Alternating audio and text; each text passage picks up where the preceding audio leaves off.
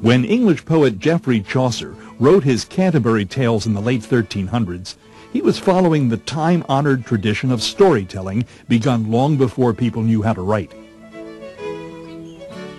As a court and customs official, he was able to gather tantalizing and amusing tales from faraway lands in the then-known world, and he invented a few himself. He ascribed the tales to a fictional band of pilgrims, themselves representing a cross-section of common society: tradesmen, guildsmen, clerics, a doctor, a cook, farm laborers, soldiers, and merchants. There was a merchant with a forking beard and motley dress. High on his horse he sat, upon his head a Flemish beaver hat, and on his feet daintily buckled boots.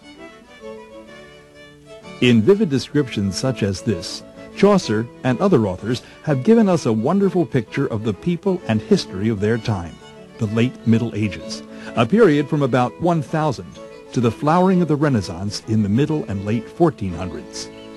It was a time of phenomenal architecture, expanded commerce, and new religious, social, economic, and military ideals.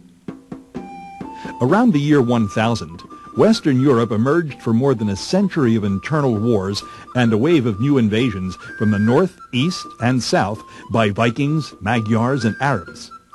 Once again, Europe began to absorb and convert many of its invaders to Christianity in Scandinavia and Hungary, and tried to impose peace on its own turbulent warlords.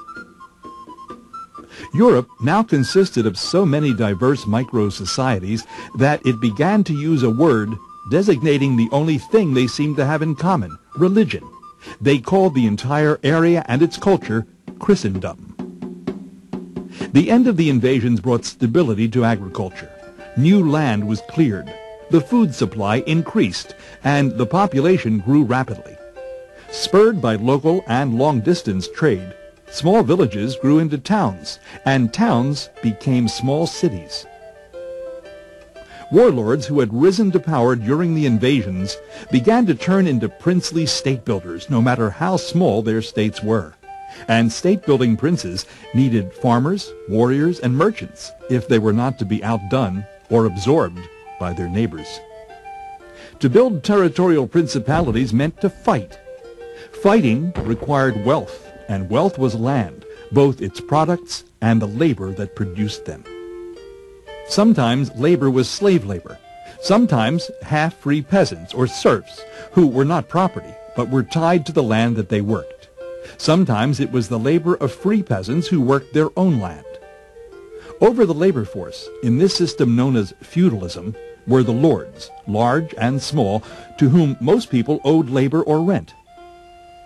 In a sense, the position of the nobility was guaranteed because there was a king. And the king was guaranteed because the nobles were willing, at least most of the time, to serve him. The kings also recruited low-born servants, people who had no noble blood, and there's always a kind of friction between the natural aristocracy of the kingdom and the king's low-born servants who wielded power that was sometimes greater than that of the aristocracy. Great lords held vast amounts of land, some of which they assigned to lesser lords who became their vassals in return for military and other service. Lesser lords, in turn, gave part of their land to their own vassals, and those vassals to lesser vassals. In this way, land wealth was put to work to support a ruling order of fighting men and lords. Even church lands owed military service. But reform-minded clergy worked to establish the independence of churches, church property, and churchmen from the control of the laity. By 1050, this reform movement had reached Rome itself, and during the next few centuries, the popes assumed the spiritual and moral leadership of Christendom, sometimes by cooperating with and sometimes by opposing lords, kings, emperors, and even other churchmen.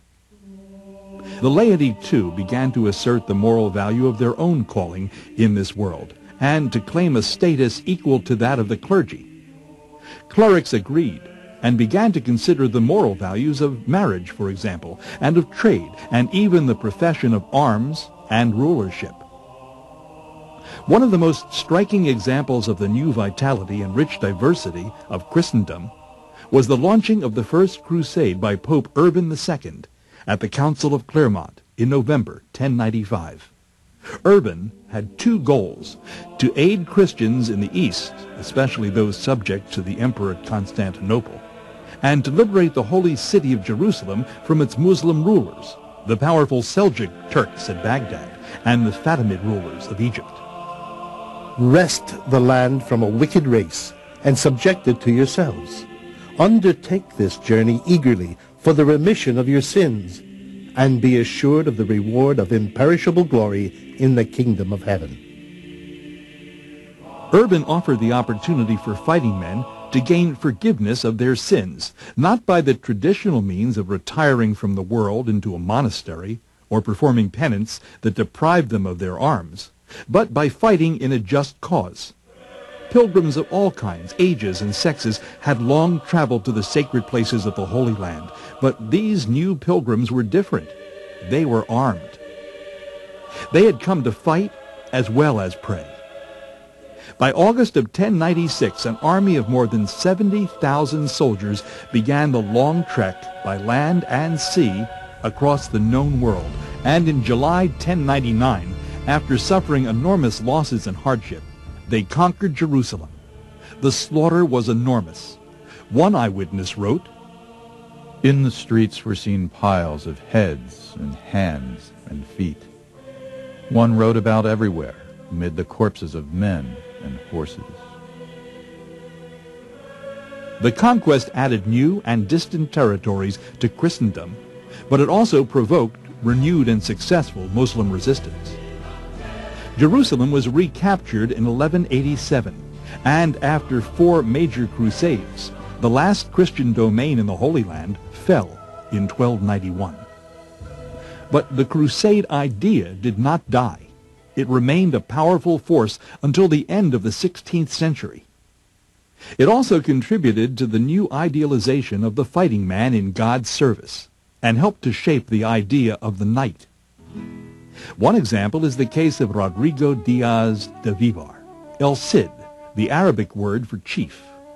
El Cid was a rough fighting man who lived from about 1043 to 1099, serving different rulers in Spain, but also serving his own interests. Much later, in the epic Poem of the Cid, an unknown poet describes the hero as an idealized lord who fought the Muslims in Spain. My Cid, Rodrigo Diaz, how well he rewarded each of his vassals. He has made his knights rich and his foot soldiers. In all his company you would not find a needy man. He who serves a good lord lives always in luxury. Generosity, open-handedness, was always the greatest virtue of a lord in the eyes of his followers. Sometimes successful lords made themselves into kings. In 1066, William, the Duke of Normandy in western France, assembled an army, sailed across the Channel, and conquered England, which he claimed to have inherited from its last king, Edward the Confessor. In another direction, what's often forgotten, is a number of ambitious Norman aristocrats began to function in South Italy, first as mercenaries in the service of Byzantine and Lombard princes, and then as rulers of South Italy and Sicily, where they took over and established what ultimately became the wealthiest kingdom in all of Western Europe and the most thoroughly governed kingdom. It took great effort to teach the brutal warriors of the 10th and 11th centuries how to live a moral life in the service of arms. Military service to God raised the moral stock of both crusaders and other fighting men who imitated them. Courtesy toward enemies, and generosity, and protection to the poor and the oppressed, to women and churchmen, also became part of the knightly ideal. Emotional restraint and subordination to a lord or king, studious attention to and respect toward women, all of these traits were embraced in the word chivalry. Chaucer captured the developed spirit of chivalry in his portrait of the knight in his Canterbury Tales. There was a knight, a most distinguished man, who, from the day on which he first began to ride abroad, had followed chivalry, truth, honor, generousness, and courtesy. Chaucer's knight was an old freelance warrior. His son, the squire, represents the civilizing process of knighthood and hopes to win the favor of a lady with his courtly talents. In ardent hope to win his lady's grace, embroidered was he, as a meadow bright, all full of freshest flowers, red and white. Singing he was, or whistling, all the day. He was as fresh as is the month of May. Short was his gown, his sleeves were long and wide. Well he became his horse, and well could ride. He could make songs and ballads and recite, joust and make pretty pictures, dance and write.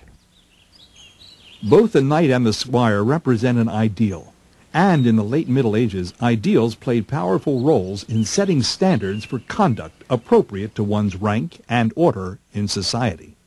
Merchants, too, needed standards, and not only those of trust and fair dealing.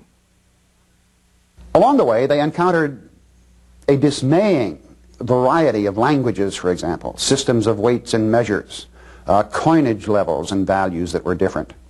In order to do their business, the merchants had to, A, protect themselves, and therefore be tough, and B, try to find some way to overcome the enormous variety of things that we assume are standardized routinely. Labor became diversified, and new crafts and professions emerged to serve an expanded demand. Asian products, woven silk, porcelain, and paper went westward. Economic growth also produced new degrees and scales of wealth and poverty, which some critics, notably St. Francis of Assisi, fought against by living a life of poverty himself as a reminder to his wealthy neighbors of their own new social and moral obligations to the poor. With knights and merchants, there also emerged the scholars, usually clerics, who expanded their learning from the study of the Bible into the worlds of literature, philosophy, and physics. The great learning of the Arab world, including Arabic versions of many works of Greek philosophy, science, and medicine, as well as Arabic numerals, became available to Europeans. Scholars began to organize themselves into teaching corporations in cities like Paris and Bologna, the first universities. There they developed professional academic disciplines, regulated admission to them, and offered certification, teaching degrees to those who completed prescribed courses of study. In the world of the schools, as in that of the merchants and the knights, reason came to be regarded as God's greatest gift to humans. Thomas Aquinas, a great Dominican scholar, argued that reason and experience should be the basis for belief. The argument from authority is the weakest. The study of philosophy does not aim merely to find out what others have thought, but what the truth of the matter is. In the year 1000, Western Europe was far behind both the Greek East and the Muslim world in terms of both material and intellectual culture. By 1300, it had gone a long way toward catching up. And it also discovered a wider world. The world was widened by nomads. Early in the 13th century, a federation of nomadic Mongol peoples from the plains of Asia, led by Genghis Khan, swept eastward into China and westward into Eastern Europe and the Islamic world. For more than a century, the Mongol conquests opened a safe pathway across Asia, and diplomats, missionaries, and merchants began to use it. Late in the 13th century, two merchants of Venice, Niccolo and Matteo Polo, prevented by a local war in Syria from returning home, met a servant of the great Khan, who invited them to follow him to China. They returned to Europe with a message to the Pope from the Khan, and then went back to Asia, taking with them their 21-year-old son and nephew, Marco Polo, who worked in the service of the great Khan for 18 years. Marco recorded many of his impressions of China, including the sounds of the great Khan's armies as they rolled into battle. Just as it seems to be part of the European spirit to arrogate, steal, invade, or appropriate, There's also part of the European spirit that seems fascinated and attracted by everything that's foreign or exotic. Here are some few sentences from Marco Polo. As soon as the order of battle was arranged, an infinite number of wind instruments of various kinds were sounded, and these were succeeded by songs, and there was such a beating of the cymbals and drums, and such singing, that it was wonderful to hear. The great drums of the Khan began to sound. Then a fierce and bloody conflict began. When he returned to Venice, Marco had his memoirs written down. His book was widely read, and along with other narratives of the fabulous East, created a new interest in China and India that grew stronger in the next 200 years. In 1492, Christopher Columbus owned his own copy of Marco Polo's book. Even though the Mongol Empire collapsed at the end of the 14th century, it left large parts of the world in contact with one another. The Mongol peace marked the end of the separate, unconnected histories of the different parts of the known world.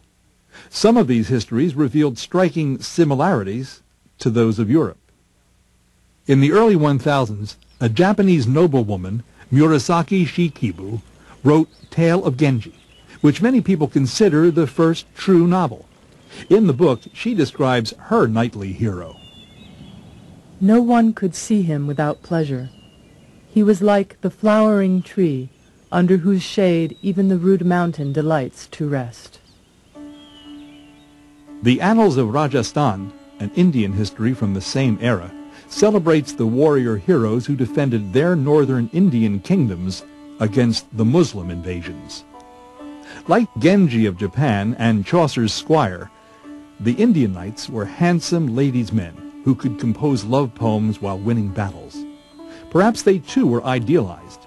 Arab and Indian merchants also traveled the Red Sea, the Indian Ocean, and the Silk Road across Asia, where they met their European counterparts.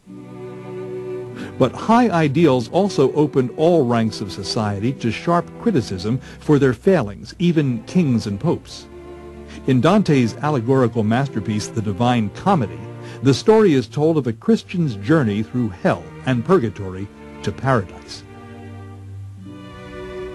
In translating the opening lines, I wanted to capture the speed and attraction of Dante's narrative, and also the feeling of almost complete despair and of something pulling him forward into that despair, through it, and out of it.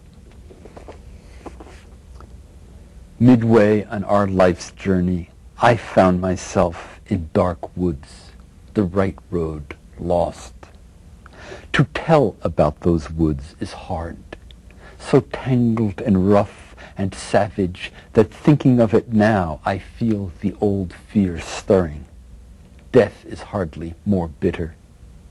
And yet, to treat the good I found there as well, I'll tell what I saw. Dante had harsh words for kings who failed to rule justly, as well as for all social ranks who indulged in antisocial and self-destructive sinful activity. The poet ruthlessly criticized many churchmen and secular rulers, calling corrupt churchmen miserable pimps and hucksters who deify silver and gold. This increased devotion to spiritual pursuit also brought about the construction of some of the world's grandest churches. The preaching of the clergy and the spiritual hunger of the laity produced in many people a new interest in vernacular translations of the scriptures from Latin and a heightened and intensified personal devotion.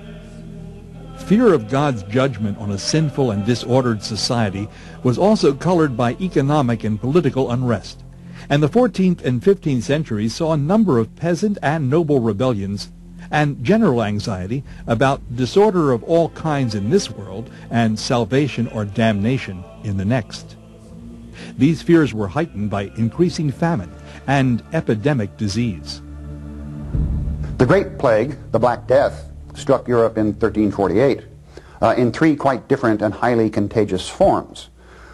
This caused an enormous loss of life, not consistently across all of Europe, but terribly in one place and almost not at all in another place.